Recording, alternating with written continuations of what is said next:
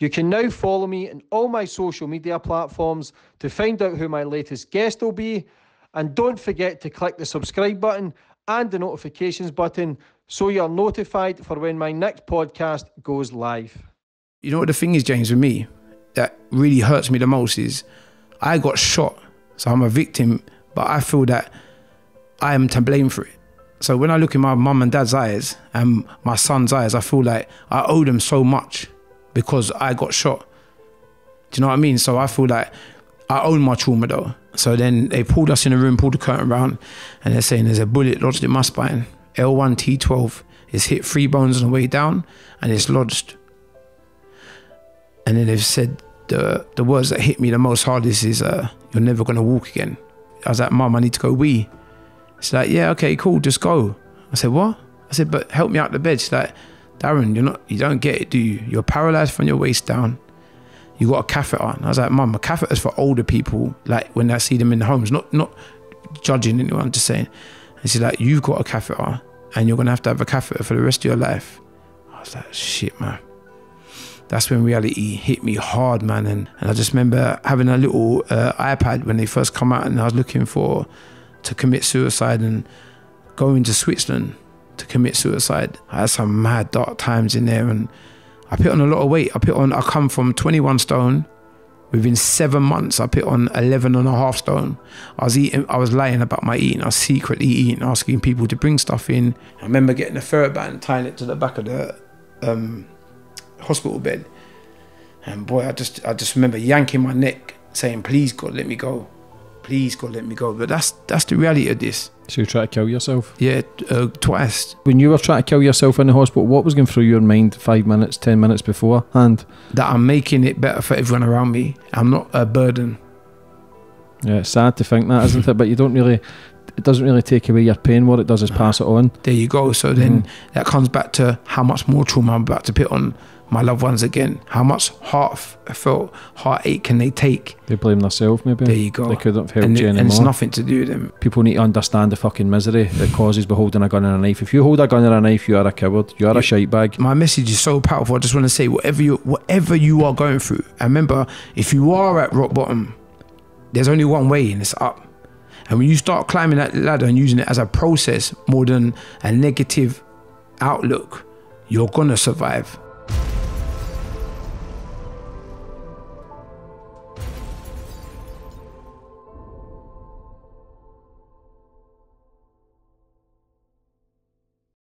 Boom, we're on. Let's go. Ready. And today's guest, we've got fucking Darren Awol. Yes, James. How are you, man? brother? I'm good, man. Good to see you, man. Good to see you. Good to see you. Thank you for inviting me on. Yeah, thanks for coming on. No, it's powerful, man. It's going to be powerful. Yeah, you've got a powerful story. Yeah, very powerful. London boy.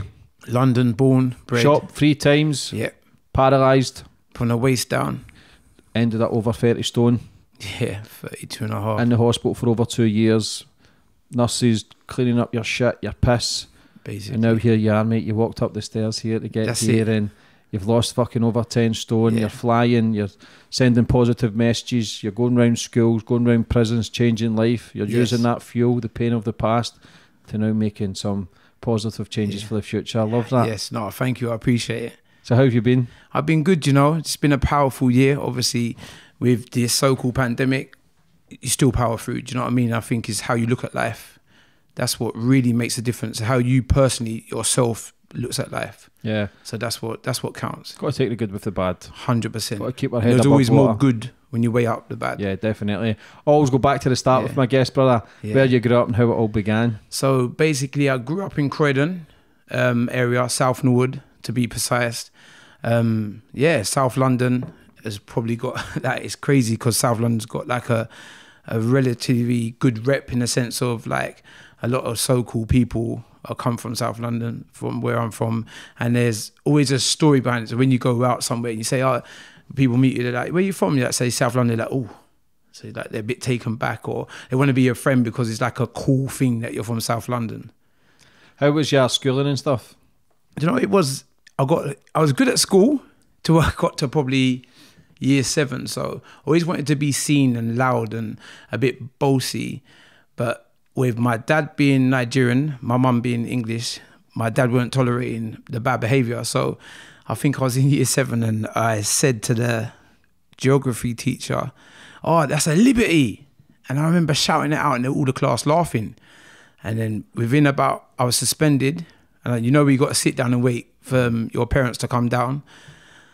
My dad come down with my uncle, and less than 24 hours later, I'm in Nigeria. So my dad was literally said to me, "What does liberty mean?" Took me home, said to me, explain to me what liberty means. Remember, I'm in year 7. I didn't know what liberty means. But when I got to Nigeria, I realized liberty means at your own freedom. That freedom I lost. So I got sent back to Nigeria because of my behavior. And it's more of answering back and coming from an area where it's like fighting all the time. So that's what it was for me. So how long were you in Nigeria for? For the first time was like maybe 8-9 months. And that was like when I turned from year 7. So year 7, 12 to 13. I had turned 13 over there. And my life, it was crazy, man. It was like I'm coming from England and then I'm going to Nigeria and then I'm getting water. I remember I said to my dad, "Dad, I put the taps on, there's no water coming out." He goes, "This is called life, Darren. This is what you're going to learn, the value of life." And I'm not going to lie, it taught me a lot till this day. And not only that, I got to meet my grandparents out there that hadn't been to England to visit me. They had been to England before, but they'd gone back to Nigeria. So it's like a life, like it turned my life around. So was he doing that for punishment or to learn you? Punishment. To understand life a bit more? To understand life, to appreciate what I do have when I'm in England. And for me, that was like a big head turn because not turning on the taps. And I remember the time I've gone to the light switch and I've turned on the light switch and I'm like, there's no light. And I was like, "Dad." He goes, "This is what I mean. You're going to learn." And then within 2 weeks later, he just left me there. So he's gone back home. But that's the lesson that I did need. There's some huge actions that implemented on my life throughout that. It taught me like discipline and stuff and to appreciate stuff. And I think it's still with me now. So that the stuff that I don't take advantage for, turning on the light, not going to the world to get water, but it taught me a lot of discipline. How was that then? Was there any resentment against your dad at that time? At first, because I'm young, I was like, "Oh, why did you send me?" I was thinking, I was scared of my dad. My dad's very strict and very direct and very strong. So even with words, he's strong. So he didn't have to hit me. His words was powerful as a hit. So whether it was like me getting hit when I was growing up or disciplined or him saying a strong word, I'll be real with you. It's probably one of the reasons why I'm still walking today, because later on, as this goes on, I'll tell you something that one of the reasons when I come out of hospital, how I started to walk again. So what were you doing when you were in Nigeria? Were you schooling or was you just working? So I was having a life at Riley because my cousins, when my dad went, my uncle was a pilot. So I got to stay with them. So then I was getting we had drivers. So he's going to a place called Mr. Biggs, which is the equivalent of McDonald's. So then I'm living that life. Then my granny was like, "Darren, you're not here for that." Took me out of a private school in Nigeria and put me in a mainstream school. Now that time I've gone into the mainstream school on the way. This is my first encounter on a bus on the way to school. There had been some local robbers. Now the police had come and no lie, they shot them. But I didn't see them actually get shot. I saw a commotion. I'm only young. There's a shooting. I'm thinking, wow, what's going on here? And then I've gone back to school. So the next day, the bodies that I saw, like the figures that I saw, are laying in the gutter dead. So for me, I was like, this is crazy. This is, well, like I've seen death. So at an early stage, I saw death. And I was just like, I was taken back. But then I was thinking, okay, cool. Because I've always been that strong man. It's not me, but so they're laying in the gutter. So even when I was going home, I was thinking, they're laying in the gutter. Like, is that normal? But it was normal. There was robbers, whatever they'd done, that thing. So that experience for me has an impact on me daily. What did you do when you come home? So when I come back home, I was good. I was on a good path. Were you pretending to be good so you didn't get sent back? Yeah, or because were you good? I was pretending to be good, but I didn't want to go. I didn't want to go back to Nigeria. But I'll be honest with you, seeing my grandparents and learning the discipline and the culture and seeing that the way they the way they serve their food and cook their food and they preserve their food and stuff like that, it made me want to see my grandparents again. But shortly long after that, I was back in trouble, just like silly things like being naughty and like disobeying my dad and getting silly things like he warned me like, don't get a moped. because they're dangerous. And me being Darren, I wanted a moped, so I used to hide this moped in the back of my granddad's garage. I got a spare key off my granddad. He only lived like 30 doors away from our house. So I got a key, a spare key for the garage, got it cut. Don't ask me how I knew how to do this. I was just thinking on the spot. Used to park the moped in the garage because my granddad never used the garage. And my dad was like, have I seen you on the bike today, Darren? Like, no, not me. It must be someone else. Okay, cool. But I think he always knew, because obviously he's a man, so he's probably done these things as he's younger as well. But having two parents consistent in my life has been a blessing, because it's taught me a lot of morals in my own relationships with my family and people around me, and the closeness, you know what I mean? And I think this day and age, a lot of people, they're not together with each other. Yeah. What did you do your younger years for work? So my younger years, I used to work in my dad's computer shop when I was in trouble, which was every weekend and every day. I remember, so the journey from the house would take in a car about 20 minutes. My dad would say, I'll see you at the shop. I said, what? I said, but you're going to the shop, Dad. He goes, I'll see you at the shop.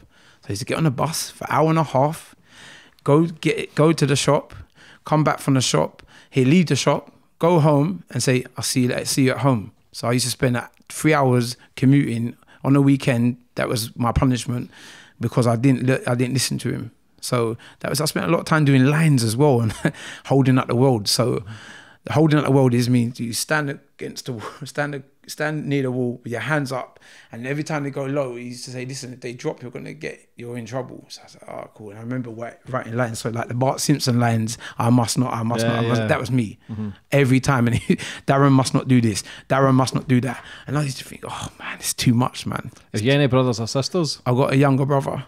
How old's he? He's 29, but he's a good boy. He's a good man. He's a powerful man, and I'm ever so blessed to have him, because not realizing, always, you know, when you have someone younger, you always look at, that's like my little brother, not realizing there's probably 6 or 7 years between us, but he'll always be my little brother, because I've seen him grow, and I really appreciate his growth, and not going to take, like the area we're from, taking on the roads. And I think his biggest turnout was when his friend got stabbed.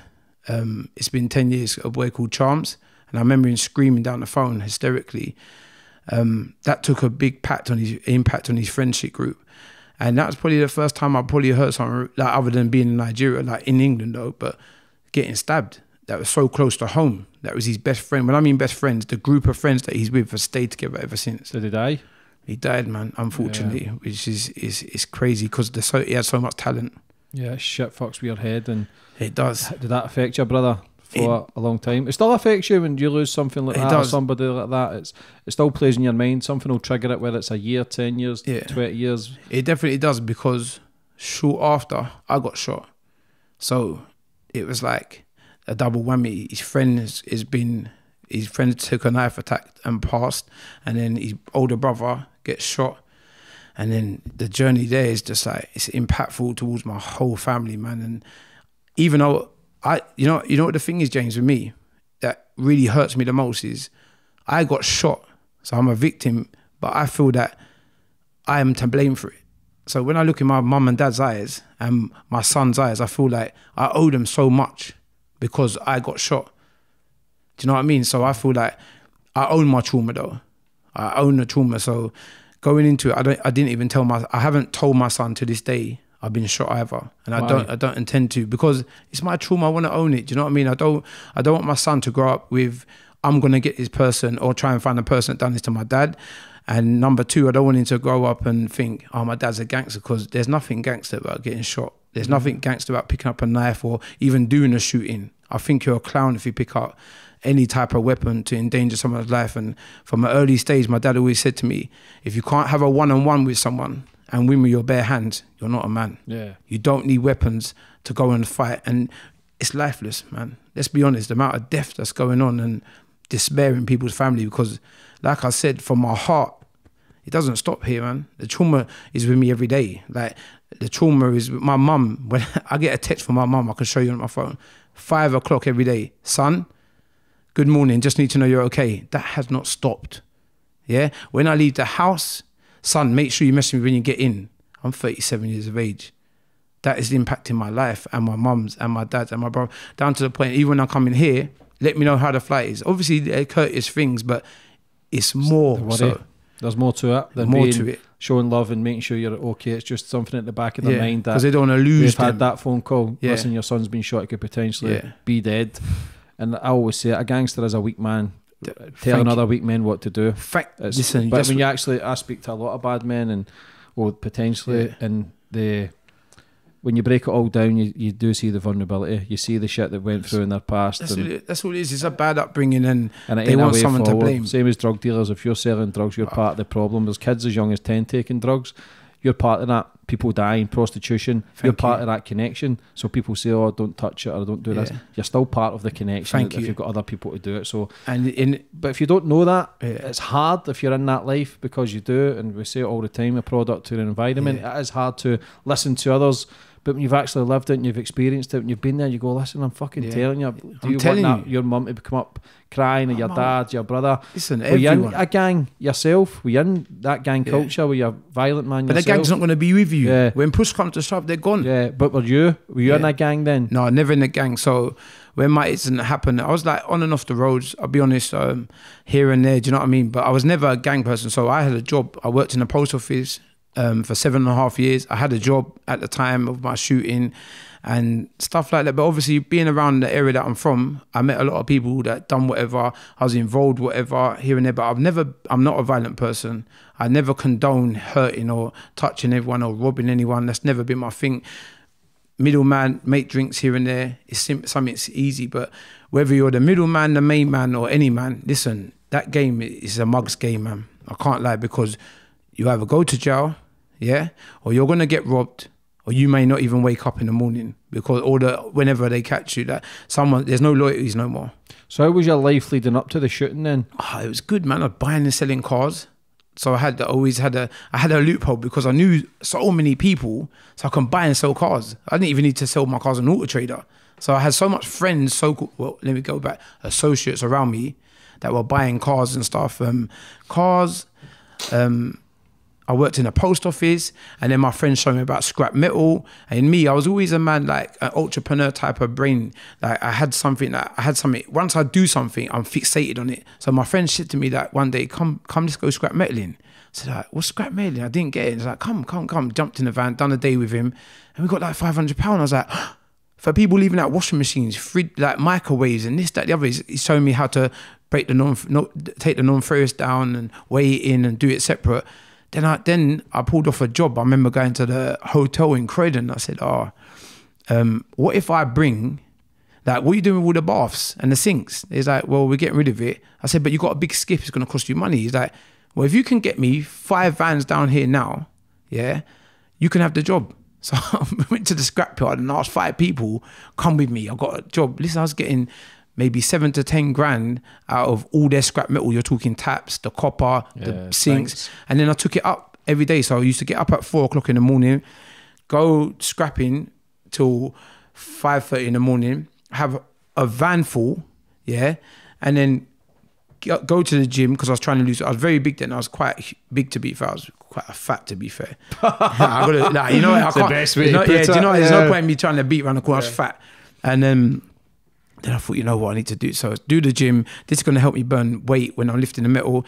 Then go to the gym, stop, finish about 6 o'clock, shower in the gym, get to post office for 7:30, do a 24 and a half hour shift a week. So they're probably about 5 or 4 hours a day. And then that was it. Then I used to wait till about 3 o'clock, weigh in the metal. So I had a good routine. So I was always working. Before the post office job, I was in Job Centre Plus, working in Job Centre Plus. So my mum and my dad are hard workers. They've always taught me to work for the money.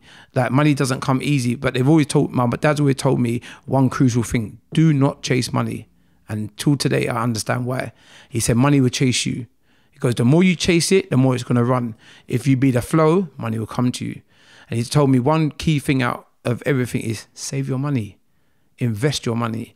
And that's where a lot of people go wrong these days. These kids, they see this Instagram life, and what they're not showing you is some of these people could have done investment or had like a big investment handed down from their family, like premium bonds or stuff like that.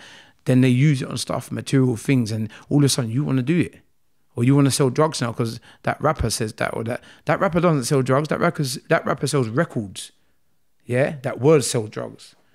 So that's where it is for me. Yeah, but you just got to keep, again, your dad seems like an educated man who try to keep level-headed, understand how violent London can be in the crime, but there's still a lot of opportunities in London, just like anywhere, especially if he's out grafting, if you're working.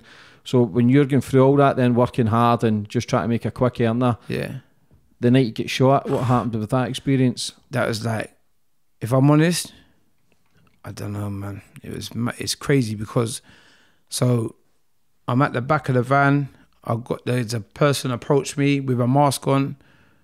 He's like, give me the money. I was like, what money are you talking about? And then I've turned around, sorry, it's pitch black dark. He's like, give me the money. I'm like, what money? And then I've lost my temper.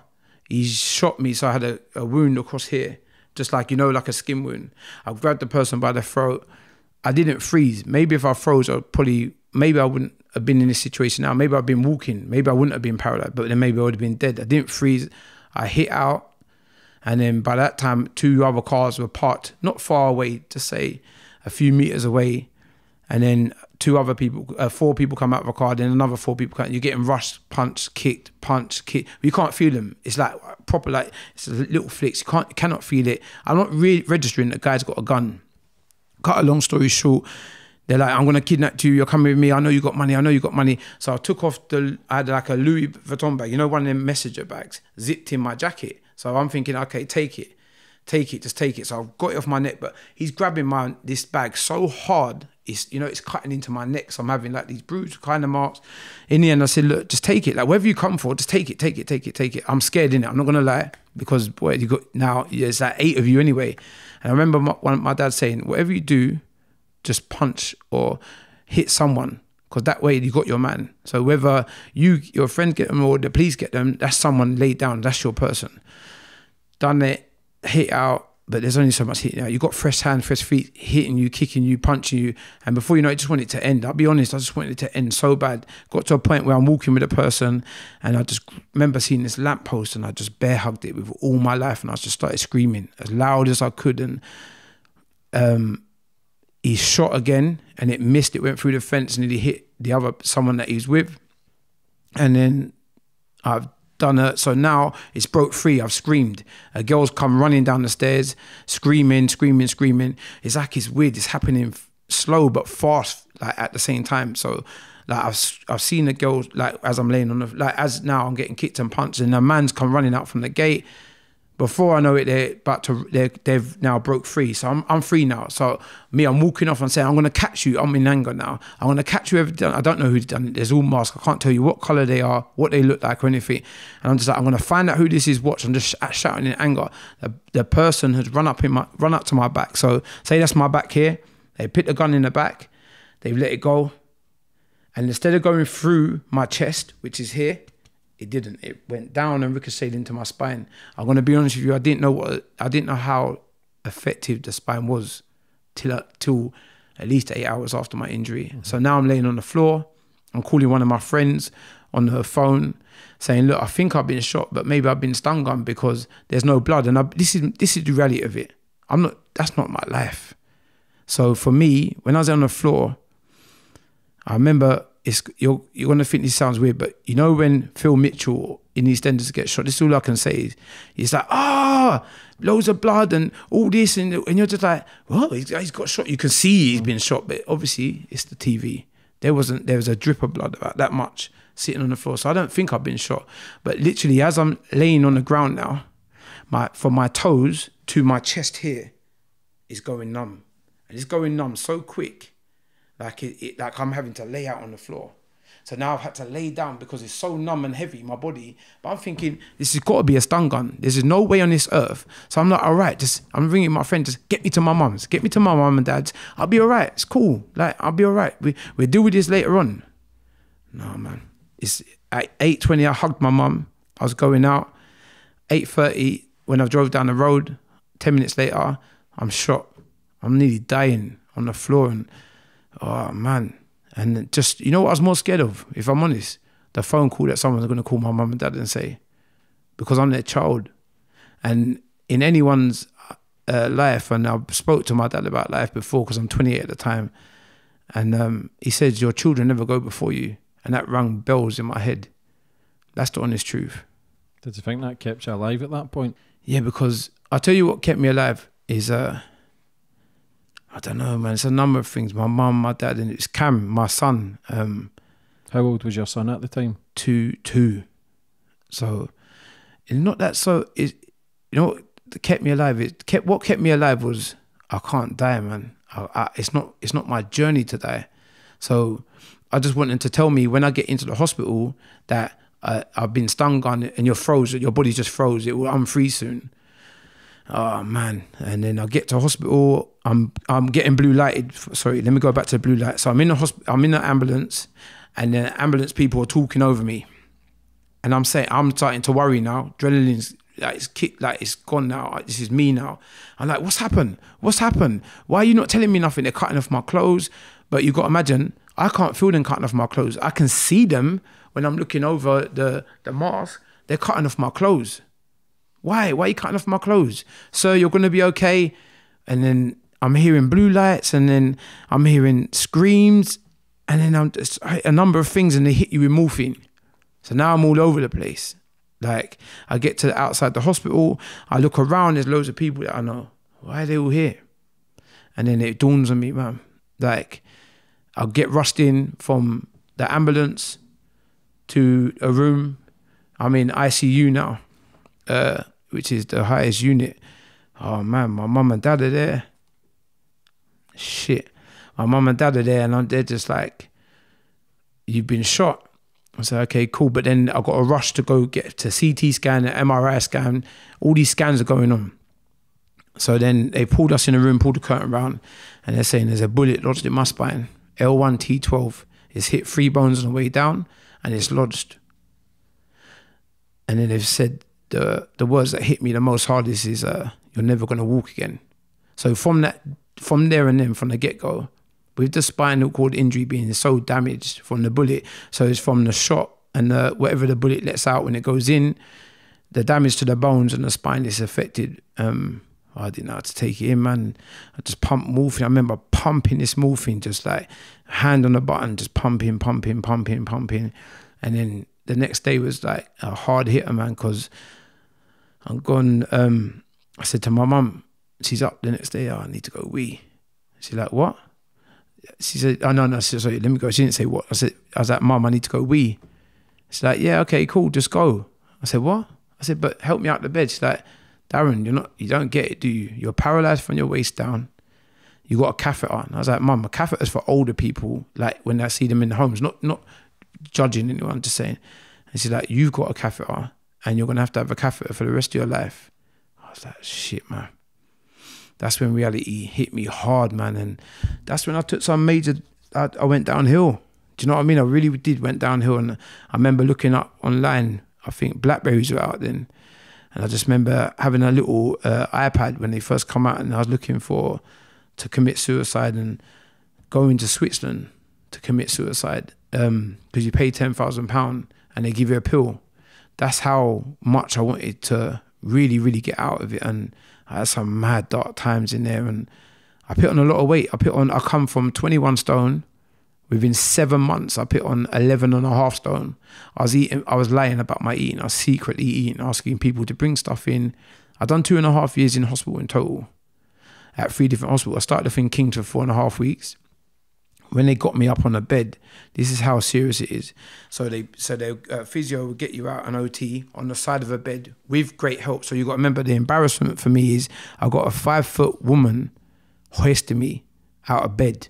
Do you know what pride that took out of me? That I was getting hoisted out of a bed. Listen, man, it's something I'm never going to forget, but it's the experience that I'm going to grow from, and I'm going to use it as fuel to always do better. Because when I was getting hoisted, my dignity had gone. And every time they hoisted me, my bowels would open because I didn't have no control over my bowels. So I had a catheter put on the side of the hoist. The woman hoisted me off the bed with someone else and then picked me on to a wheelchair, wheel me down to physio. As soon as I do physio with them, my bowels open again because I got spinal shock. So I'm going through hell right now. This is, what life is this? I'm relying on 3 nurses a day. In the bed, you can smell something, my bowels are open. My bowels are open. It's embarrassing. I don't want to see no one. It got to a point where I was turning everyone away from my hospital, telling them, don't come. No visits today. So I hit some dark places. I remember getting a TheraBand. A TheraBand's what they teach you to do exercise with your hands, because that's the only thing that's working now. From here is like my head, shoulders, and my band. So you're doing TheraBands. I remember getting a TheraBand, tying it to the back of the hospital bed. And boy, I just remember yanking my neck, saying, please God, let me go. Please God, let me go. But that's the reality of this. So you try to kill yourself? Yeah, twice. And how was your dad and mum at that time? Ah, man, they was in bits, because I imagine having your son telling his mother that I'm going to commit suicide. And then my mum's told my dad. By this time I'm in Mayday Hospital, Croydon University Hospital, and my dad's come up in anger. Like I remember when when your dad's angry when you're a child, I remember it, and he was red-eyed, he comes storming into my thing, he put me on, like, normally I need help to get on a wheelchair. He's thrown me on a wheelchair, and this is one of the strongest U-turns of life, this is when you need tough love. He took me outside in the wheelchair, in the rain, on the Woodcroft wing, I'll never forget it. And he was so angry. He's like, you want to tell my wife you're going to commit suicide, yeah? Yeah? If you're going to do it, Darren, you do it, yeah? But don't tell my wife that you're going to do it. And I remember him being so angry, and his words just trembled through me. And I realised that I can't do this, man. Even the thoughts, the build up to commit suicide, do you know how hard that is? To even think, I'm going to pre-predict how I'm going to take my life. But then I've got to think what my mum and dad are going to see when I do this in the hospital, and my brother, and then what they're going to tell my son. Do you know what I mean? And like all these things ran through my head, and I didn't want to be here no more. But without him doing that, and without my mum telling him, I probably would have tried to do it way more than 3 times. Way more than the 3 times. I tried twice, way more than the 3 times that I did actually, because I tried. So the TheraBand, I wanted to go to Switzerland, and I tried to take a lot of tablets. Not the tablets just gave me a headache. So on top, so me trying to commit suicide in the other hospital, I'll be honest, I laugh about it, but I just had a big headache. Yeah. And then by that time, I was just like, now I'm sitting up here on tramadol, and the ceiling's going vroom, vroom. So I mean, like, I've moaned at them saying I want a side room. All I complained about is having a side room. That was my darkest days, man. That's one of those things I've never done, is having my own side room. Because I tried to take my life in there with tablets, ended up with a massive headache for about 3 days. And you're not on suicide watch or anything? No, not at all. But I think for me now, like, my message is so powerful. I just want to say, whatever you are going through, and remember, if you are at rock bottom, there's only one way, and it's up. And when you start climbing that ladder and using it as a process more than a negative outlook, you're gonna survive. And when you get to your survival mode, that's in the middle of your survival mode, because you're going to take dips. It's how you handle the dips. And for me, I handle my dips well, because I train myself to just be around, like, streams of happiness. And that's multiple streams. And that's not money for me. That's love, man. That's emotion. And like, that's my partner and my son and my mum, my dad, and turn up to the birthdays, to Christmases, stuff that every day, every time they have a birthday or Christmas, I feel like it's mine, because that's the time where I've got to relive and see you again. So it's big for me, man. Yeah, it makes you see the world differently. So differently. And I have a lot of people on here that's caused a lot of pain on to others. Yeah. We've got a lot of victims. That's why I never glorify anybody that's on, because there's always victims. Always, man. You're talking about now you are a victim who has been shot, who potentially wanted to kill themselves, who their son growing up without a dad, the dad burying their son, mum burying their son. Yeah. People need to understand the fucking misery that causes by holding a gun and a knife. If you hold a gun and a knife, you are a coward. You are a shite bag. You're a coward, because you are so weak that you've got to understand that they are vulnerable as well. They're so fragile that they need to hold that shit to give them protection, but not understanding the whole fucking ripple effect that it causes. The misery, the pain, the trauma, the heartache. People's lives are destroyed for the rest of their days on this planet as well. For the rest, you know what? Do you know what it does? Like my vision, hypersensitive, like hyper vigilant. It's crazy, man. I can't go to somewhere without sitting near a fire exit. Remember, I'm on crutches, I can't run. Why am I trying to run for? I haven't done nothing. I don't have no beef, or I'm not in a gang, or I don't have nothing. I've never done nothing. So I was a victim of a gang crime. So why should I feel like this? Because someone put me in this position. Yeah. And everyone says, yeah, it's easy to get your mind straight. The word, physically and mentally trying to get your mind straight, that's not the easiest thing. It's taken me a long time, and I still do stuff like anxiety. I'll have like a flashback. So it's a certain light from a lamppost. If I'm driving or I'm walking and it just hits me, and I'm just like, whoa.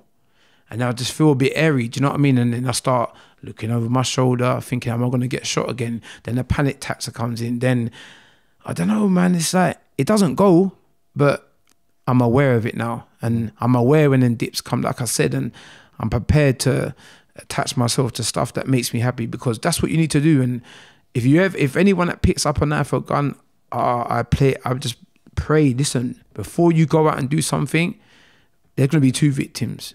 It sounds crazy, but there's going to be a victim that took the injury and a person that goes to jail. What you don't realize is both your parents are going to suffer.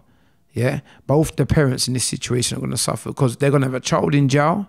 Yeah, which is rightfully they need to go to jail when they harm someone, but it's not over for them. They get to come out.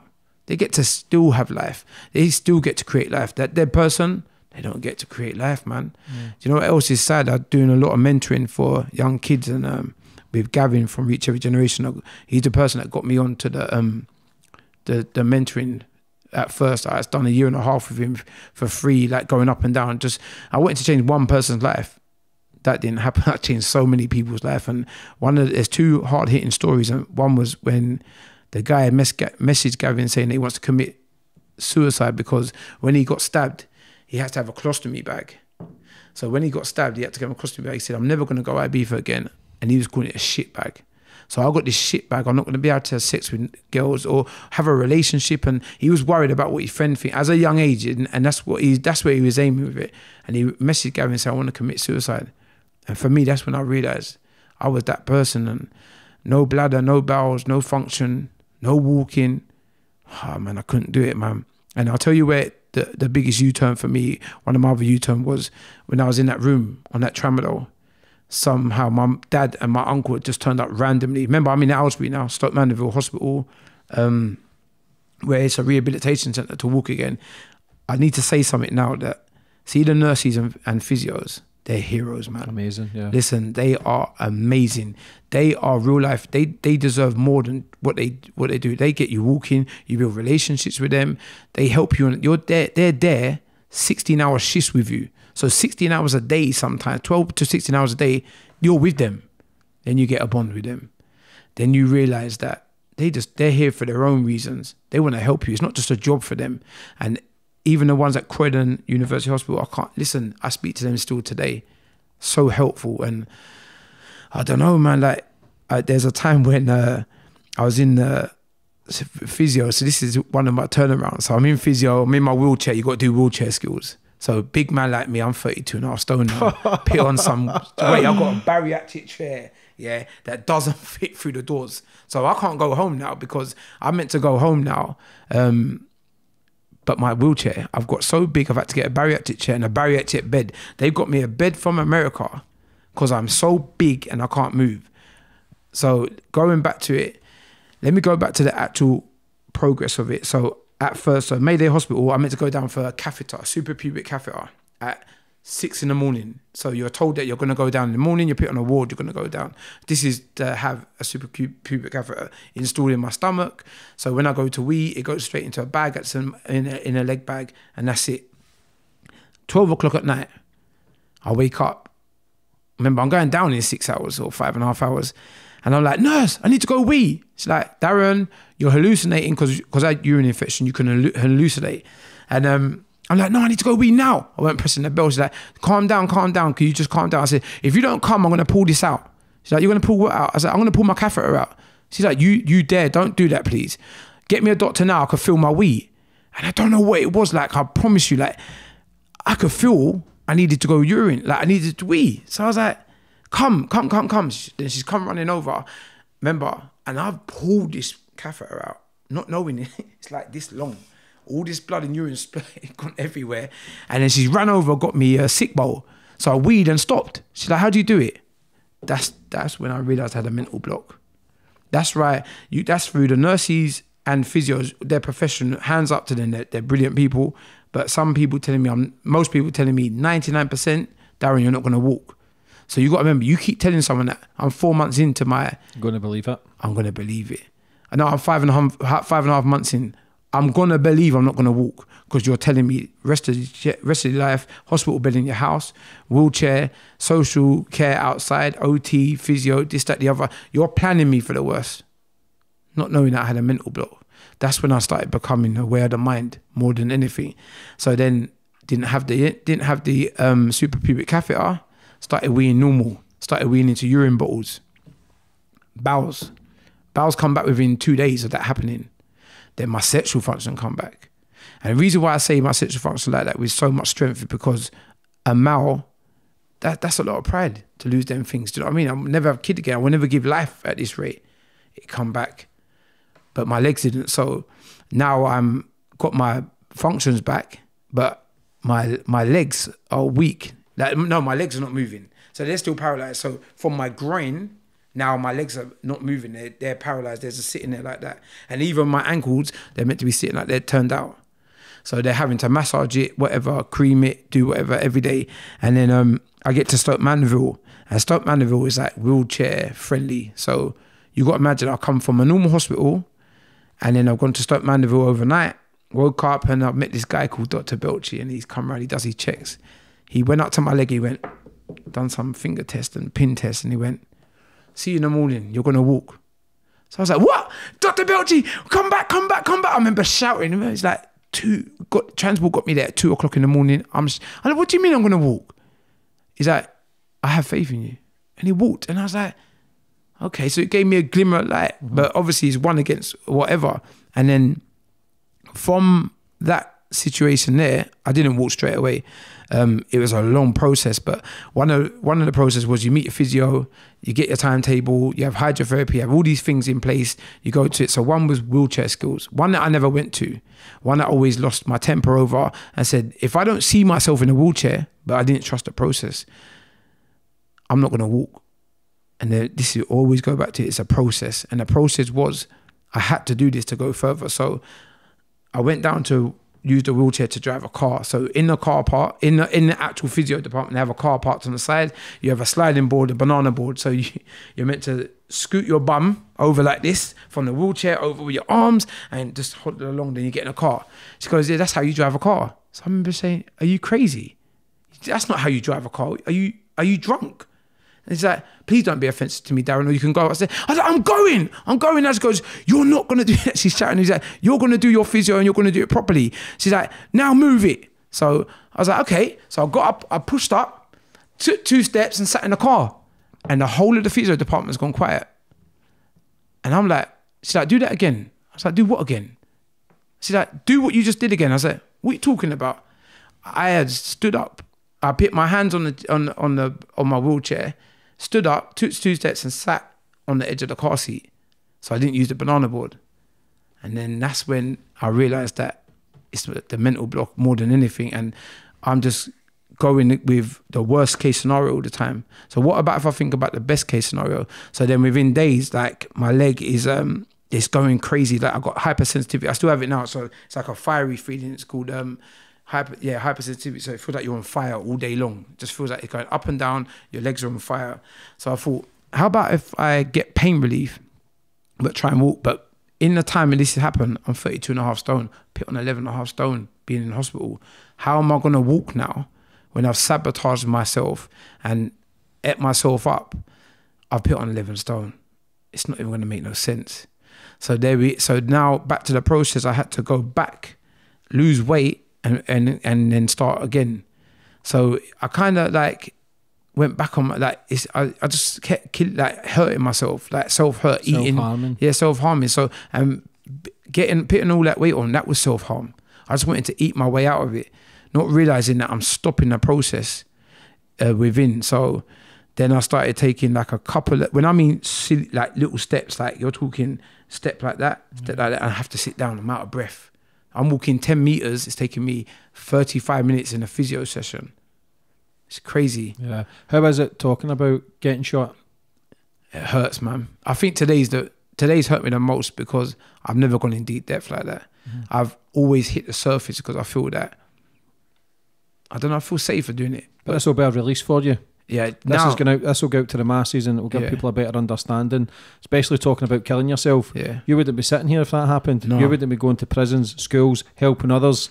Sometimes we've got to be the pawns in the game to go to the darkness. You know what? You're strong enough to do it, so you're going to be shitting in a bag. Yeah. You're going to be pissing all over the place. Yeah. You're going to be vulnerable. You're going to be weak. But you know what? I know you're going to come through with strength, power, honesty.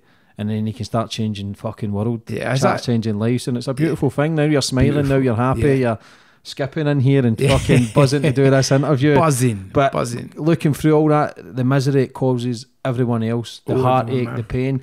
So when you were, the night you get shot, was it night or day? Yeah, night time, 8:20. So if you never started fighting, you'd have been away? I would have been gone. Yeah. That's it. I reckon that they would have just done what they had to do and go. But I didn't see the sense in it because you got the bag, there was £300. You got, like, there was a car key in there. The Louis bag was worth more. What did you gain? So loads of lives ruined for buttons. Loads for nothing. Yeah. What was did anyone ever go to prison? No one. They didn't find no camera evidence, whatever. But it's the way it goes, man. How would you feel if somebody came forward and says, it was me that shot you? The old me or the new me? Old me. We'll go with the old you first.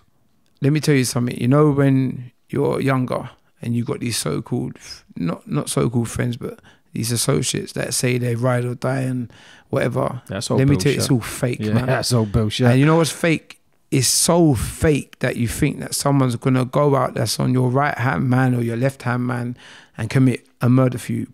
Like, anyone that's listening to this, I need to wake up, man, because it's not happening, man. Same way they're not going to ride your prison sentence with you. Same way they're not going to ride the losses with you. They're not going to ride a murder for you. The only thing they'll be riding is your fucking bird. There you go. Yeah. That's the reality. And there is the few that probably do it. You're going to get caught. Yeah, there's too much CCTV. There's too much, and you deserve to get caught. You take someone's life or endanger them. Listen, I'm no saint, but I will never cause no one no harm.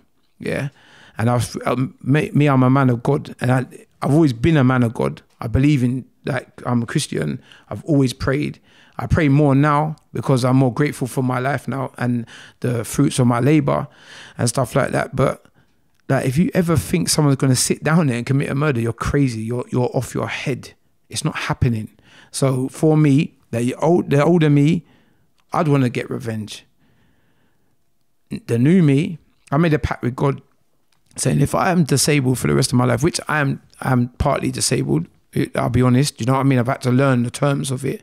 I still have AFOs and walk on crutches. I still fall over, which is embarrassing for me at 37 years of age, but I get back up. And that's the process, is the getting back up. Yeah, I broke my hip in half through someone calling me a cripple. I didn't like it.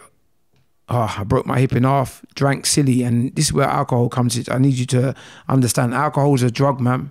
It's a depressing drug, man. I remember hiding behind the alcohol, like even conversations with loved ones and just saying stuff out of the blue when I was drunk. And I didn't drink till I was 29, 30. So I had a lot to say. You got to remember, I'm harbouring the gunshot and stuff like that. And you're only human, man. We're only flesh and blood. Like, no, everyone has it hard when you go through a trauma. It's how you handle your trauma. It's what you decide to do with your trauma. You can let your trauma drive you down or use that as fuel to go back up to your next level, to where you need to be. Me, I use it as energy to go further and spread the message, because like the new me, if I saw the person now, I'll ask you why, man.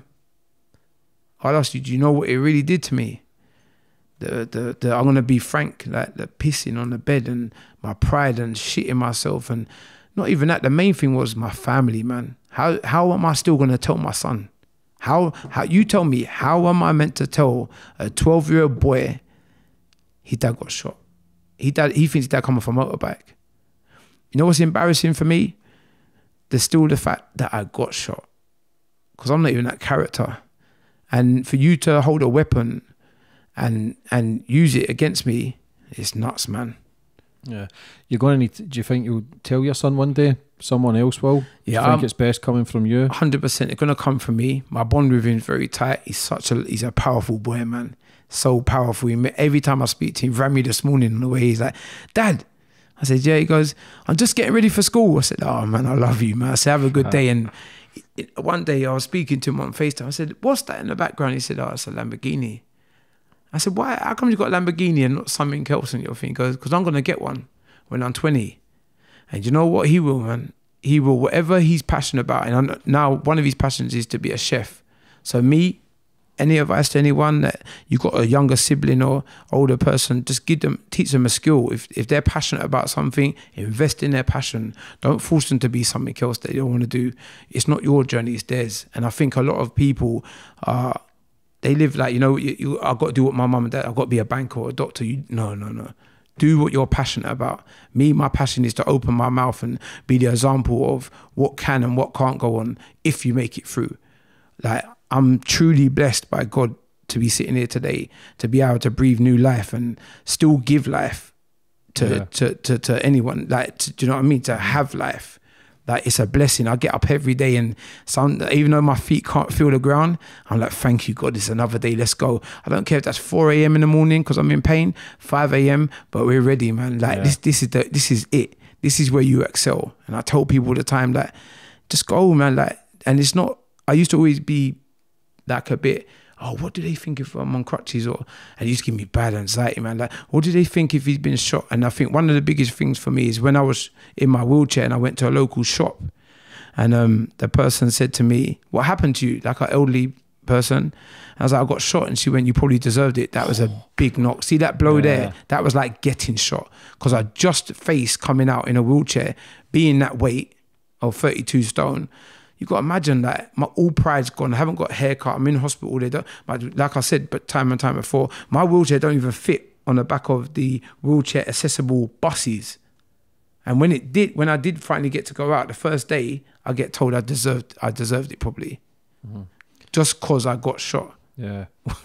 When you start doing well in life, one of the best things you can ever do is not caring what other people think, and it's so hard because we're living in a social media bubble. We care too much what everybody thinks. We want to be liked, we want to be noticed, we want to have the best of things because we think it's going to buy us a love and attention, but it's fake love, it's fake attention, it's fake. But if you never went through all that shit as well, you wouldn't be able to be teaching your son how to visualise and Lamborghinis. Now, external stuff don't mean fuck all, but it's still good to have good things and have goals and understand life a bit more. Have and desires, have when you goals. were going through that, then you started learning how to piss again and started doing a toilet. There you go. Now erections and fucking. But once you're over 30 stone, how did you get that battle? What was in your mind then at that time?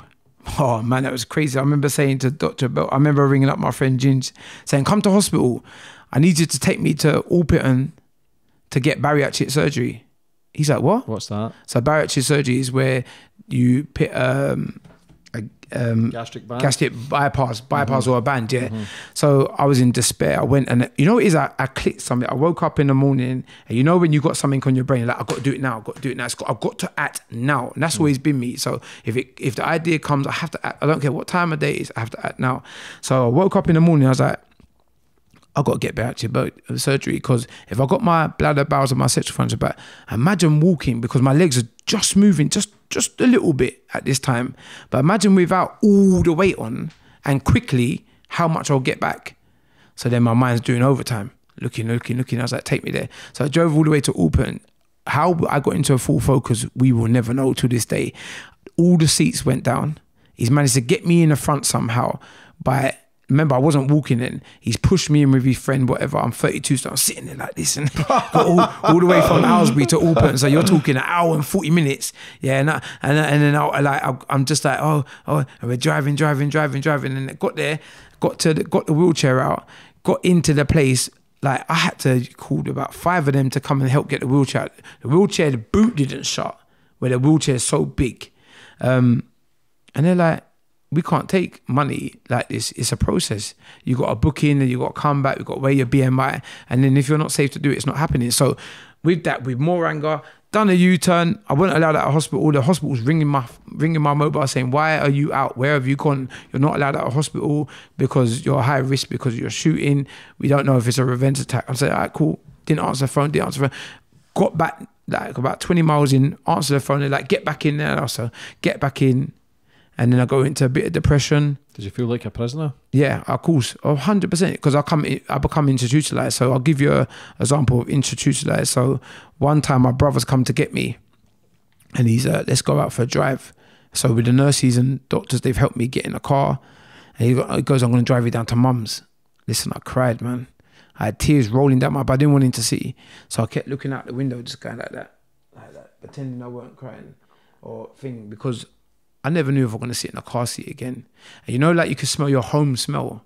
So when he come, I could smell the washing, the clothes, even though I didn't live at their house at the time, but I could smell my mum and dad and different scenery because I'm so stuck, bounded to a routine in the hospital grounds. It's like a prison, but you're allowed to go outside the front and you've got to come back in. It's like prison with an injury. Even though I don't know what prison's like, and God forbid anyone that goes there, don't go there, man, because I visited them when I met a kid. It's a crazy, crazy place. Oh, man, and I remember getting to the door and my mum just cried and my dad come out and sitting on the drive for the first time in maybe a year and a half. And I was like, raw. I remember I couldn't walk over the step. There's just a minor little step like that. But I knew that I couldn't walk because I didn't have crutches. At these times, I'm on a bariatric... what's them things called? Bariatric, I forgot what it's called. The bariatric Zimmer frame. This bariatric frame's about as big as this. No lie. You have to walk with it and fold it up and then you walk with it and you stop again. But like I said, I didn't have the confidence to do the step. So after that first time, I went out a few more times. They come and got me. And I remember being in the car and it felt well weird because I'm sitting down at that time, but I can't feel the sitting down. So I could feel like a stump like in my core that I'm sitting down, because I still can't feel my legs at this stage properly. My right leg's come back a lot more, but I have AFO, so I have no dorsiflexion, so I wear these things underneath that help me walk. I have no core balance, I'll fall over. But wow, like all these things here, you never think you're gonna go through this, man. How was it looking at your mum and dad, seeing them crying? My dad never cried in front of me. Like no, sorry, can I rephrase that? My dad's never cried. He's always been like, I remember he come up to me, he's like, what did I tell you? From a young age, you're either in hospital or prison, I'm not visiting you. Hurry up and get out of there. And I think that mentality kept me going. As much as it's strong love, I needed it, man. That was the time I needed strong love.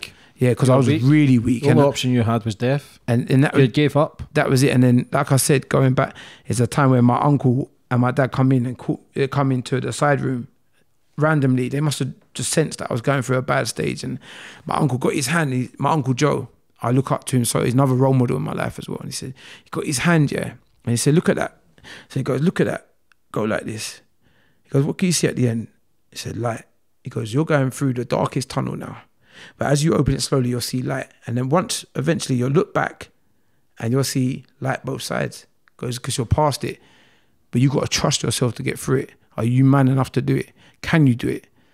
And that's when I realised I need to do it, man. So I got all my wires together, why I need to do it. And I remember going through it every single day. So I remember I was turning up for, not was I just turning up for physio, I was asking them for extra physio, or can I do something on the ward at night? And then that's where it become a process, it become a training. I trained my mind to do it. And then I stopped eating the food. I did get a gastric bypass. It's a funny story how it happened. I said to Dr. Belchi, if you don't get it, I'm going to go and pay for it to get done. Get it sorted, please, I beg you. And he's like, what's with your idea? I said, look, at the end of the day, has any spinal patient ever had a bypass and lost weight? He went, no. I said, I'll be the guinea pig. He took it up to the people ahead of him. They got it done in 2 weeks. But it didn't go the way I thought. I lost 10 stone in 6 months. That wasn't enough for me to walk properly, or to walk with any aids, or to even walk without a carer or a person with me. I had to get in a gym, not realising you still have to work with these things. Then I lost 10 stone. I come to 22 and a half. Then I got outside into a gym. I was always an early riser, because in the morning they do bloods at 5 a.m. So I wake up at 5 a.m. It's normal now. I got in the gym by 6 o'clock, easy gym. and I started using the sit-down machine where you just train your arms. And then before I knew it, I lost another 7.5 stone. That's when my walking becomes strong. And how did you start feeling once you started losing weight? Man, mindset? How did everybody else treat you as well around you? I started feeling good, man. You know when you are in shape, oh man, I felt good, man. I just felt so blessed. I thought, you know what, I can do it. I can do it. And it gave me more rope to say, yeah, I got this. I kept pulling. Then I've gone from 5XL to 3XL, 3XL to 2XL, XL to large. And then one time I got in a medium t-shirt. I was like, oh my gosh, I got in a medium. So you got to remember, I've been in a medium since I was probably like 2. Like, do you know what I mean? Because I've always been like a heavier person. Yeah. So I was gassed that I can't lie. Then I started telling people like, you can do it if I can do it. And it's not so much I can do it. We all got the inner beast somewhere. We all got the fire in our stomach. It just takes a little while for it to flame up and just go, you know what? That word, you know what? I'm going to be real. I've got to swear. That whole word helped me a few times. Like, fuck it. I don't keep like that whole composure when I said it. I knew that was eat time. That was the lion within me that I'm going to do this. I'm going to do this for myself. There's no one in this world. And then I started looking good. Then I started getting into tracksuits and I started feeling myself more. Then I didn't care what people thought. Then I started thinking, you know, what if I can tell people this is the process and trust it? And it started working. Yeah. And now I'm here with you. Yeah, lucky man. Definitely. So once you started going through all that, so what's the process now of your life? What are you doing now? Because I know you're in prisons and schools. How's that then? So how does people treat you that you've been the one shot? And a lot of people in prison are there for shootings. So much respect and light and in enlightenment. I have so much engagement through people, through older, younger generations. I have parents that have gone through a loss with a child and they just want to talk and just, you know, I mean, I have a lot of good connections. But you know, it is for me, I have a good foundation. So let me tell you about the foundation. So why it's important to have a foundation, and I understand it now, is if my family route is very good. So that's my mum, my dad, my brother, and my son. I've got a beautiful nephew now, such an amazing kid. And then I've got my partner's family, and I've combined the families together. So my foundation's so strong, yeah, that I've got, and my partner's been through so much with me, and I can't even lie. Do you know what? She's a powerful girl, and there's certain times I'm a bit moany, but you know, I get through it. But I'll give it to her. She's really pulled me through, because when I got with her, I was doing negative stuff and just thinking negative, and her outlet's always been positive.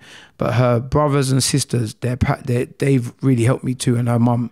And I think for me, so where I've gone forward now is I've made sure my foundation's so strong that anything after it can only get stronger. So from my from my God, my meditation, my family, they're so important to me in the mornings. Like I look through stuff, and my aunties, my uncle, I make sure that I'm at every family event. So from there I can just excel in everything I need to do, and I haven't got to worry about if something at home's not right, or if something on my other like left side is not right, because it's all right, because I've gone back in time and made it okay. And it's important to have them conversations with people, even when they're hard. Like the communication between your friends, like even my circle of friends, it's completely changed, man. Like I some of the stuff that I would be having with conversations with people, it's nothing personal, but I don't indulge in them conversations. I don't find it funny, and I just want to go. I want to leave. You know, when the energy's gone, drain you. Yeah, it's just like a drainer. Then I'm polite. I don't tell them that. I remove myself and go about my business. And I tell you what, another key thing is for me, gym. It's therapy, man. It's so much therapy for me. That is one of my biggest therapy ever. That is movement's medicine. And if without the gym, I don't know where I'd be. Yeah, I've seen some of your videos, very inspirational, brother, sitting there with a sledgehammer, hitting the tyres. But you know how that come about? That's down to the Brixton Street Gym, the Terrell and Ben. But the reason why that's so important, because no other gym does it. Who caters for adaptive seated exercises? They do. The one gym in the whole world, or the whole of UK at least, that doesn't discriminate against disabled people or people with a disability. Because what other gym do you know that you can feel? I've never felt comfortable in all the gyms I've been going. The Easy Gym, the David Lloyd's, the the Spa gyms, everything. I've just been like I feel like they look at you, but in that gym they help you. So as soon as you stop, someone else picks up and helps you. It's like the energy's crazy. Yeah. So you were in the hospital for 2.5 years. 2.5. What was it like when you get told you were fucking leaving? Get out, man. Oh, they was happy because I had a bad attitude. Remember, I pain in the ass. Oh, pain in the ass. Nurse, every minute, nurse. Hey, like, Darren, no. But then I started becoming independent on myself. So it got better, and it got. Do you know what? The last 3 months hospital. You know what saved me? Being putting on that weight, because I got an extra year in there because they couldn't house me. So look at the irony. Like putting on all that weight gave me a year's extra physio because I couldn't be housed because my wheelchair is not going through a standard. I think the wheelchair was 38 something centimeters wide. A standard, the biggest door frame is 22. So then they finally got me out. You know how they finally got me out? They put me in a hotel, travel lodge. The wheelchair just fitted through, but they took my wheelchair and they even gave me a shower chair and said, don't come back. You cause us so much trouble. Shouting on the wards, being boisterous, but they love me then. I built a good relationship. I speak to a lot of them now, and man, they're heroes, man. The people are amazing. They don't get paid enough. The nurses. My mum works for Cordia as well, and they get in and they clean up shit and piss. Somebody farts, I can fall out with somebody for doing that. Do you know what I mean? Do you know what I mean? For people to do that and actually get up every morning and try to help others and save lives, it's phenomenal. They are the real superheroes. The soup, and they don't get paid. They're tired. I've seen when they're tired. 12-hour shifts, 18-hour shifts. Of lifting people that are like 2-3 times this is their women size. in their 50s and 60s. There you go. And I believe they do it because something may have happened in their life, or they just really care, because you can't do that job for that money. And same with teachers. Teachers are more than a teacher in schools. Most schools I've visited, they're mentors, man. Do you know what it is? When I look back now, I wish I learnt more at school, because I'm not saying I would have been brainier, but if I just listened instead of talked all the time. Yeah, you think you know everything at that age. Yeah, you do. You think you know it all. Yeah. And my dad used to say, just listen, stop talking. Stop talking, you'll get the answers. Listen to when you're with someone or the teacher's telling you something, all the answers, just listen. Yeah. I wish I did it. How was your heart in that when you started putting on weight? Did you do any tests or that? And no, I had a lot. Did your dad never say to you, listen? No, he was always get your shit together. Yeah, like get it together. Darren, sort it out. And like I said, his words were like a box around the face. So when he said it, I was like, okay, it don't matter what age, even now, he will say like my name a certain way. I'm like, oh, yeah, cool. Because, you know, at the end of the day, I respect him. And they're the only ones that there when the shit hits the fan. There you go. And that's, listen, let me tell you something now. All these associates, 60, 70 people, 80 people, I didn't see you after the 3 days of my hospital, man. I still ain't seen people now. So all the people I didn't think were going to be there, they're there. So reverse role. So all the people that I thought were the heroes and the bad boys and this, that, the other, no, they disappeared, man. They got me their life. They went out clubbing. They lived their life. They went home to their families. You know who's to pick up the PCs? The people that I used to run from. My mum, my dad, my brother. Everyone else. That's the way it is. And I think it's crazy to think that the people that you think are going to be there, they're not there for you, man. What do you think of people that's in gangs just now? I think get out of it, man. Like, don't ever be afraid. Just take a right turn and be like, I'm not doing it no more, and get out the gang. And if you can't, just please tell someone, man, because what you're going to realise is I witnessed that so many people get done with joint enterprise, and let's say there's 5 people involved. Sometimes the other 3 or 4, they're not really involved. They're just there, but they're going to go down for this simple word called I'm not snitching. And you got to think, man, it's going to affect your family. Not only that, a lot of these talents, you know how much kids, even women, are picking up knives now. Like, you know how much talent there is? And like, I feel that there's so much talent. The outlets they have, we never had. They got Instagram, that is TikTok or Snapchat, Facebook, but Twitter. And you got the young Asian boy. I got referred to him because his parents were buying him toys. He's worth 7 mil for opening a toy and explaining what it felt like in his hand. So there's so much positive outlets and opportunities for these kids to go further, and so much clubs for football and the girls, the horse riding and the makeup artists, and even girls. Well, Arsenal girls play better than Arsenal actual football like men. Like, do you know what I mean? So there's so much positive outlets, and don't let the internet fool you, man. Don't let social media fool you, because half the people in there that floss all these watches and that, they ain't got that. They're going down the jewelry shop getting sponsored to wear a couple of watches for the jewelry shop to pick up and say, oh look, yeah, I got this watch today. Listen, Apple Watch is the best watch I've probably had. I've had a Rolex, got it, done that. The Apple Watch keeps me fit. It keeps me going. Track it keeps your steps. My step. Yeah, that's my addiction. Do you know what I mean? And I think don't get caught up with. I have to go back to chasing money. You know what currency is for me? It's love. Like I said, it's love. It's an emotion.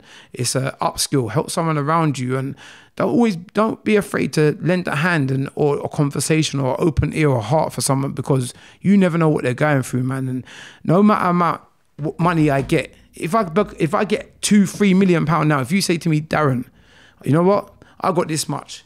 Here, it's not going to make me happy, man. You know what's going to make me happy? You teaching me a skill or helping me get further in something that I'm passionate about. Because money comes and goes. But if you're the flow of money, it always comes. So you've got to change your narrative around the currency. And currency for me, like I said, is just being there at an event or being around someone that's their energy. That's more than any money you can buy. And with that, I'm not saying money can't buy things, but I'm saying that money's going to come and go. Yeah, an upskill will get you further, or love or an emotion. Like a lot of people lack love and they're scared to say, and it's sad, man, that how much people commit suicide, but especially men, because they can't just speak up and say to their partner, I haven't got the money. So they rather commit suicide, or my mum or their mum or dad, I can't do this no more because I'm not doing this no more. But please, man, just talk to someone, man. Because it's difficult. How, when you were trying to kill yourself in the hospital, what was going through your mind 5 minutes, 10 minutes beforehand? That I'm making it better for everyone around me. I'm not a burden. Yeah, it's sad to think that, isn't it? But it doesn't really take away your pain. What it does is pass it on. There you go. So then that comes back to how much more trauma I'm about to put on my loved ones again. How much heartache can they take? They blame themselves, maybe. There you go. They couldn't have helped you anymore. And it's nothing to do with them. And I appreciate every person that has been there through my journey, even the ones that fell off, because you made my journey. And I don't ever regret that. As human beings, we're just ungrateful. Yeah, like you really appreciate life more when you're at death's door. Yeah, when you get fuck all to live for. Listen, when you got nothing, that's when your come up comes. But yeah, we've all got the currency to change the world, to make great strides to a better life, a happier life, a more successful life. But some people don't realise that. Your prime example, that until you were actually shot, paralysed, shitting everywhere. There you go. That you never realised how good your life was. I didn't realise getting up and going to the top of the cupboard in the hospital and getting a pair of socks was privilege, man. Yeah. I realised sitting in a wheelchair, not moving, and oh man, I remember my feet not moving, and I remember the physio used to say to me, just sleep, when you go to sleep at night, send the messages down. I was like, how do you send a message down to something that's not working? But it works, man. It really does work. And you got to remember, no matter what dark place you're at, and when you're going through something, man, I'm a man that, like I said, it's by faith, man. I'm on my knees praying, even though I can't feel it sometimes, and I know God's got me. But my God's going to be different from other people's gods or how they think of it. But I know He's got me, man. And like I said, it's just the people. Like, my biggest thing is be around people, circles, and whatever you're feeding whatever you feed yourself is in food wise. Make sure you're feeding your thoughts in your head as well, mentally as well, because they're the ones that count, man. And be cautious of what you're doing, and don't always say yes to people. You're allowed to say no. It's not a pressure. I've learned the hard way of saying no. It hurts to say no. I like saying yes. So if you say, yeah, can I walk 4 or 5 times? I'm there. Oh, can I come here now? Yes, I'm coming now. I burn myself out. It's because I feel that I want to help so much people, because I see so much people that if you just tweak it for them or help them with that, just that little thing, they'd be on the right path. And that comes from just having that heart, man. Yeah, what's your daily routine like now? Oh, it's my daily routine. So I get up in the morning, pray for 20 minutes, meditate for about 10. Then I go down and I'm always in the gym. So every day is like a 900, Monday to Friday, 900 to 700 to 900 calorie burn. Eat well. I don't eat meat because I've watched that Fridge for Farms, and I've been aware of what I eat because the hormones that goes into your body, health and stuff. Yeah, I watched that, and I ended up vegetarian for 2 years. Yeah, see, So I'm pescatarian 6 years. See, I'm not now. I did a documentary last year. I eat chicken now, but I'll go plant-based next year. I just feel as if I should be doing it. I just feel as if it's laziness. It gives you a healthy uplift. There's something within you. Just making excuses because it's hard to cook. It's excuses. It's not hard. It's just it's easier just to go across the road and get shit. That's all it is. I believe I will go plant-based. I think it will take me to another level mentally, physically. 101 million. It opened new doors for you. So you're eating good then? Eating good and being what around. Weight you now? So I'm in between. So Monday to Friday is straight veg, like veg pack with either tuna mixed in it, vegan sausages, which is shroom sausages, and they do like a tikka sausage, tikka slices. So that's Monday to Friday. Cheat day is Saturday or Sunday. Will be a pizza, Thai or something like that. But obviously pescatarian, so it'll be fish, and just spending time with my loved ones and attaching myself to the happy people around me, like that bring me like power. Like I feel like you bring me some energy. Yeah, that's what. Are you smoking weed or anything going through your dark days? No weed. I tried CBD oil. How was that for your anxiety? Or anything? Yeah, I don't know what. Anything externally, I don't believe. Yeah. To try and cut out. I don't take coffee. I don't do anything that stimulates my mind. I want Someone to do told it me about physically. Reiki. Yeah, I do Reiki. Yeah. Okay, So I need to learn. It's like healing energy. Yeah. So they say it's like energy. Everything's your chakras as well. Everything's energy. Okay, yeah. So when you if you're eating shit, drinking, taking drugs, if you're doing bad shit, everybody's got an aura, so it like pokes holes in it, lets all the negativity come in. Everything's pure energy. Yeah. So I've been a acupuncture. I've never tried it. We've been so against it. Why am I going to pick acupuncture when I can't feel my legs properly, but my legs are hurting internally? I've been doing acupuncture, and he's been burning something. He calls it birthday cake. They burn something on top of the needle and it's been helping. And like I said, just touching myself to my loved ones and good people. Like I met Murray. You wouldn't even believe Murray I've met. Like, shout out to Murray. Shout out to Murray. Yeah, big weeks. Fan of the podcast. I must ask as well. Fan. Just being like the right energy and the right people have been coming around. And I think when you got that, pastor said something to me in church, and he said it 3 times in a row, and the last time he said it to me just before lockdown, it is the most powerful message for me. He said, some of you and some person in this church today is holding a door open while this other door is ready for them. But the more you're holding this door open, not closing it, thinking that your old routine's going to work for you, you're wrong. Till you shut that door, this door will not fully be open.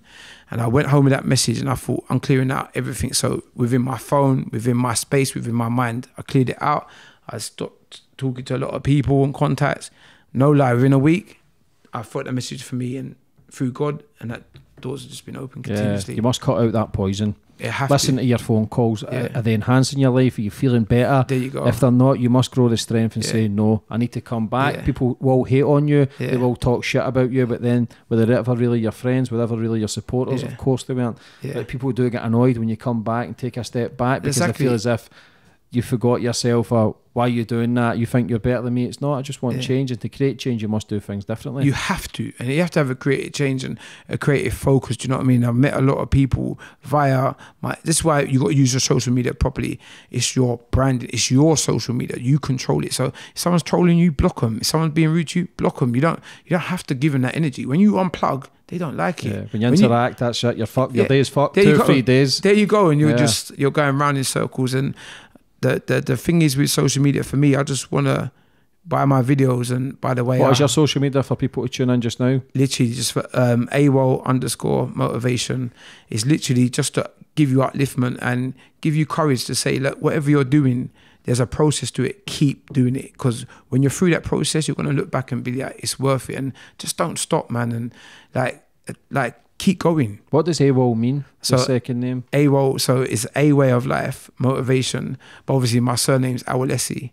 So I've just shortened the AWOL out of my name and put it into thing, because it is a way of life. And I remember my dad gave me a record bag ages ago, and it said AWOL. Do you remember the old record bags that you used to wear to school? AWOL, Jean-Claude Van Damme. Yeah, so yeah. So that's where I got it from. And ever since, I just see it.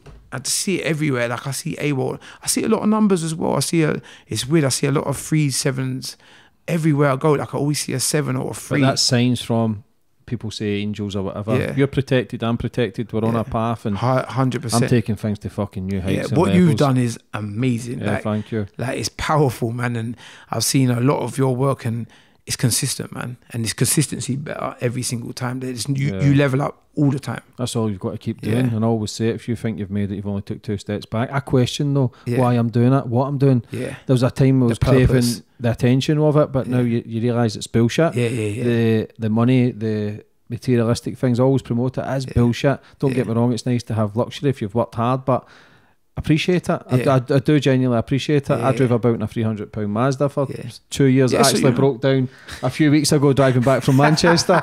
So coming up the motorway, it just went. A Friday night, we were driving back from Manchester, me and Nick, broke down, left it in the motorway, 991 picked it up. I said, just crush it. And that was it. I got a new motor a couple of days ago. It's a bit better, a bit of luxury, but you know what? I fucking earned it. Of course you do. Off, but it is all bullshit.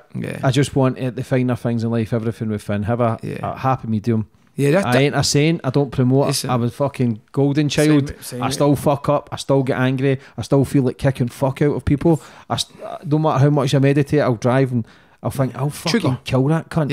And I don't know why I do it. And I think, you're doing that thing again, James. My mind can go wandering for 5-10 minutes. Listen, just like that. Just like that. One hurdle can send it into that. One hiccup. And you're there. Same with me, but do you know what I mean? It's just like you said, it's about when you're taking that dip, how to handle it. You can admit, like I'll take a dip. Like today, I was in a rush, and I'm a man that wants to get here, do this, do that. But it is. You need to slow it down. When the universe puts it in place, it will happen at the right time. 100%. So looking back in all your life, looking back at the night you were shot, do you forgive the person who shot you? 100%. How hard was that for you? Hard. Because I say the new, not the new me, but the 3 years ago me, I probably would have just wished bad stuff.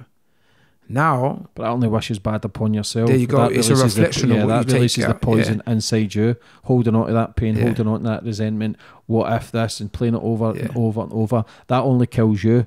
Not the person who done it. Never does. Karma always wins in the end. Always. So no matter what anybody's done. And the worst is, even though karma always wins, I don't wish karma on you, man. I wish you happiness. I turn my back on it. You know why? Because I've hit it face on. And if every problem that I get now, instead of going around the problem like we all do as humans, I face it head on. The person who done that could be potentially watching. If he was watching right now, what would you say to him? Thank you. Just make sure that next time when you do something that you're not doing it, just don't do what you did to me in it. Like, think first. Like, before you pick up a gun or a knife, or you think you're gonna endanger someone's life, it's not just mine, man. It's my family and my loved ones and everything I do, the actions and the anxiety. Because it's not just the physical pain; it's the mental. The mental pain's gonna kill you. Nearly, like my mental pain nearly took. Imagine that I took the physical pain, but mentally it was killing me. So I'd just think first, man. And is it worth it? No, it was never worth it, man. And it kills your dad, kills your mum, kills your son. There you your go. brother. And he's already felt pain of losing my aunties, my uncles, the few friends I do have. And you know what it is? It's only going to come back to you. But like I said, don't wish it. But listen, just think first, man. And a message to anyone that thinks picking up a knife or gun's cool, or brandishing it or rolling around with it, you're scared. If you can't physically, I'm not saying fight, but if you physically cannot have a one-on-one with someone, you shouldn't be having these fights. But you're not a man if you can't fight. You're a pussy. It's as simple as that. And I know plenty of friends and bad men and who've done that shit, and I'll tell them they are pussies. You're fucking weak. Listen, if I can have a fair fight, if you beat me up, you're a man. I'll shake your hand. If you pick up a weapon while we're fighting, you're a pussy. That's the truth. 1,000,000%. So going through all your life, first of all, it's amazing what you're doing, achieving, losing the weight, kicking on, trying to... We don't stop, man. So looking back at it all, obviously it brings back a lot of emotions, but going forward for the future with yourself, what's the plans for Darren? So the plans is to... Well, I've got a life coaching website and company that started. I also got a podcast that's going to be Taxi Talk. So I've got a London taxi, wrapped it in bright blue. It's called #Taxi Talk. No, hold on. #Taxi Talk. So basically, we're going to go around whole conversations in it, and then you're going to come in. I'll be there, brother. I'll be there. We'll leave all the links to the description and stuff. So how are you feeling, brother, talking about all this madness? I feel like I always feel like a weight's off my shoulder, but for this time, I feel like the weight's off my shoulder, because I've never gone into deep depths and show people. Some people, I've told them about it because I just want them to know that some people that, you know, when they're around you and they might be doing certain things, I show them the realness. I show them the what I went through. Just as an example, I'll be the example of what can happen. So just take the turn and forget about it. Don't like turn the other cheek. But for me, like, I feel better now, man. I feel that I needed this to do, and this was the right time. Weight off your shoulders. Yeah, 100%. How's your dad see you now? No, my dad probably, you know what it is, I think as a dad, you probably say that's still my little boy. Like how I see my brother as my little brother, but he's proud of you now. Yeah, I hope to. Does he say it? He's proud of me. He's proud of me. He's proud. Yeah. He is, because he says to me, not a man who shows his emotions much. No, he keeps it close to his heart. Yeah. But I know he loves me, man. I definitely know my mum loves me too. I think my mum, yeah, definite, and like I said, like my partner, her family.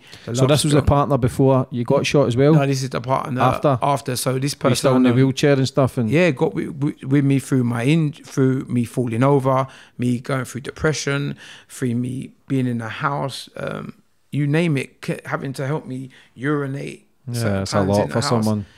She got me after the injury, so I've known her since I was 16, and now I've been with her 6 years. So yeah, and that's it. And then I gotta say, my cousin as well, and her family's been so supportive, and I've always been very close to her, but we're very close. Like, we're so close now, it's unreal, and they're powerful people around me. You're born stronger with the ones who were there when you needed them the most. There you go, and that's what it is. Yeah.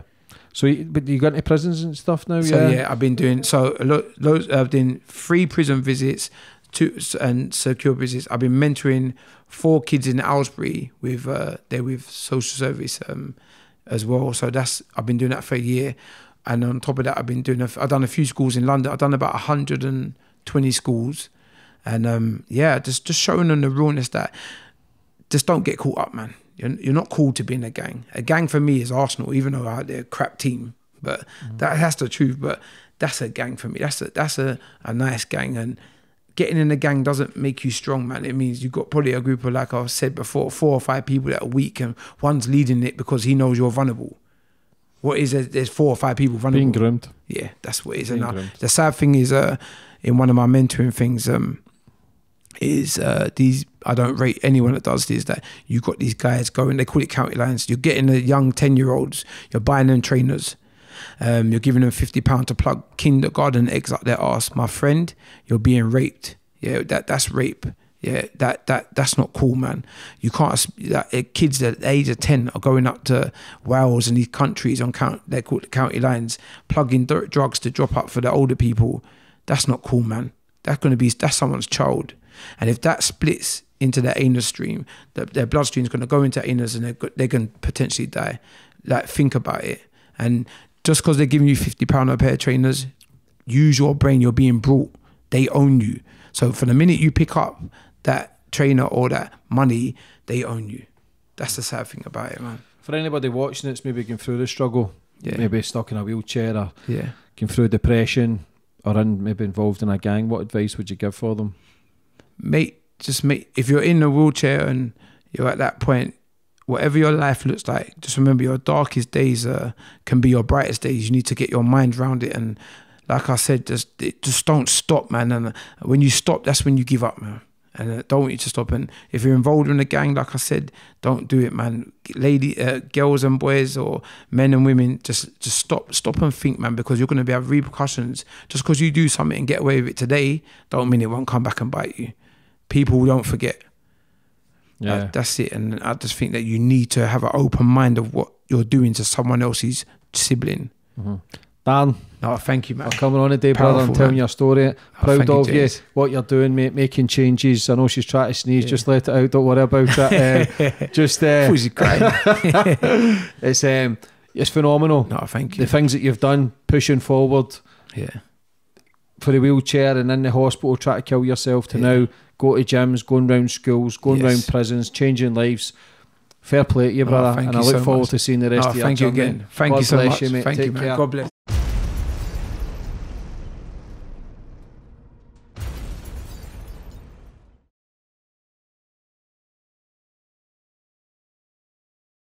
Check out more of my podcasts on the right, and be sure to like, share, and comment your thoughts on this week's podcast.